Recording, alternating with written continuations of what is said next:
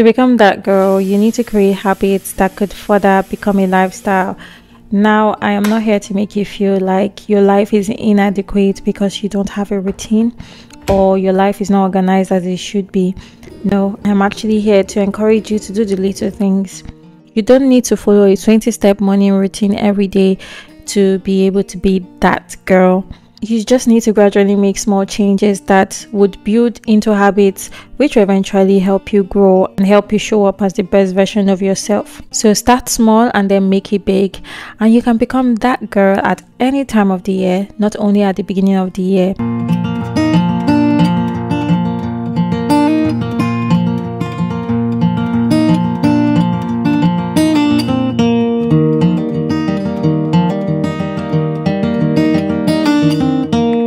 So, what simple habits can you start to create today that would help you become that girl?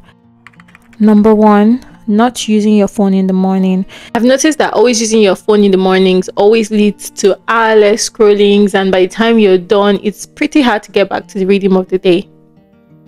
A better habit would be for you to actually spend time in bed for a few minutes, probably listening to music or basically in your silence.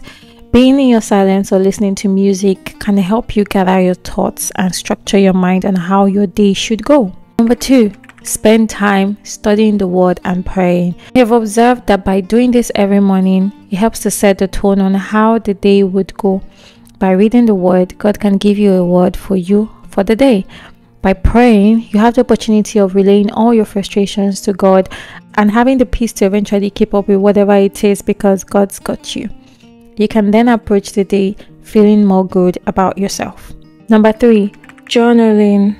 Now, this is the point where I'm supposed to tell you to create a vision board, but because I don't do that, I won't tell you to do that. What works for me is journaling. Journaling has helped me structure my motivations, expectations, and actions.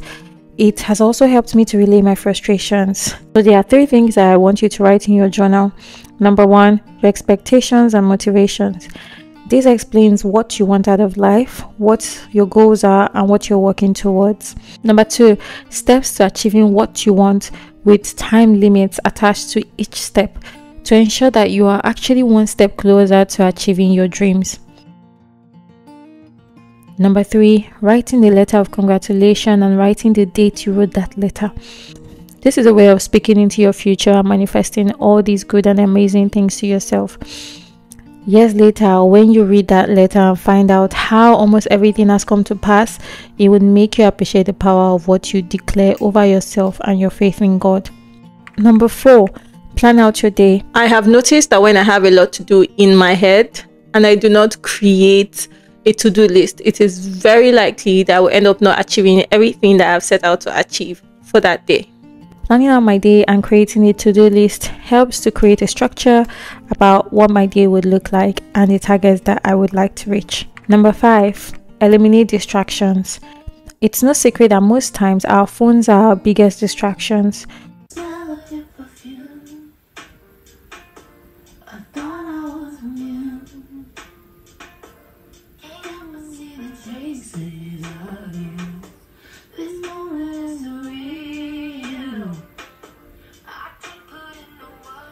What has helped me is that when I need to focus on work, I throw my phone away. This might be very drastic or dramatic, but depending on how urgent what I want is, I actually throw my phone away.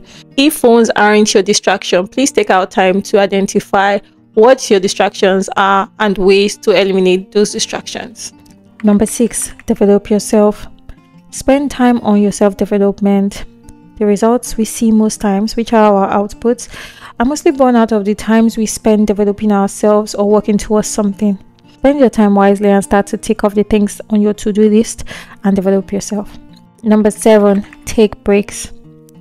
In between your day-to-day activities, please do not neglect taking breaks. Sometimes you might end up overloading yourself with so much information and overloading your brain by being focused on one thing for a very long time. Sometimes a break might be the one thing that would help you feel very refreshed and energized to carry on with your task. Number 8, remember to live. When trying to achieve everything that you want for yourself, please remember to live. Take some time, Go on solo dates if possible. Go out with friends and family. Do whatever you find fun. Also remember to embrace where you're currently at. I hope that after watching this video, you would actually take proper steps to build these habits and ensure that you are that girl. You can do it. I believe in you and I trust that you can do this. Keep up the good work and I will see you in my next video. Thank you so much. Mwah.